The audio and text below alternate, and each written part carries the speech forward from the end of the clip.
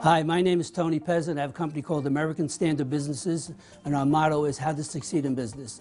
And what we offer business success to all business owners or startup businesses. If you contact my office, we will come to your site and do an analysis for you, and we do have a guaranteed program on a lot of our programs, how to succeed in business. I'd like to share with you a small clip of what you can expect from our classes.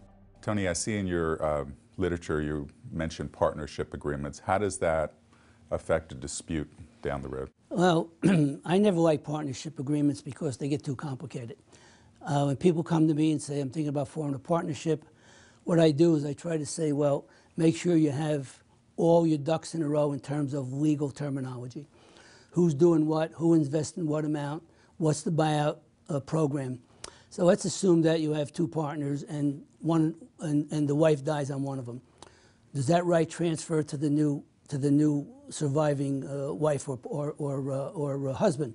So all these are complicated, but if you don't set up your partnership agreement with all these points, we have a program for that, that'll walk you through every one of these programs. Again, you go to your attorney and you do it legally, but these should be taken into consideration. What's the buyout clause? What's the transfer clause? What responsibility do you have versus what your partner has?